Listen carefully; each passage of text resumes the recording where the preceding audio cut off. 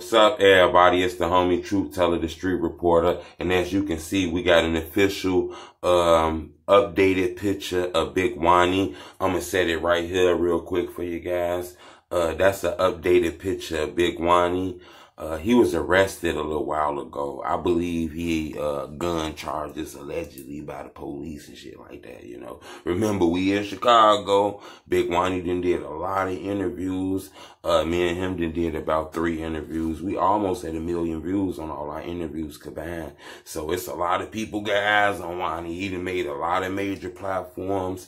He got music out that's in the millions of views. So, you know, it's a lot of eyeballs on him and shit like that. You know, he's been locked up for some months now. I don't really got an update on when he's coming home and anything like that, but we got the official picture of him. You know, I guess somebody posted through his Instagram account, kind of gave the fans an update. I guess they realized that Big Woney does got a fan base, you know, and people want to know what's up with him. Soon he come down, soon he touch down, we gonna reach out to Big Woney, try to bring him back. We want to talk to him. It's a lot of shit that happened in the drill culture, and it's a lot going on. We want to get his opinion.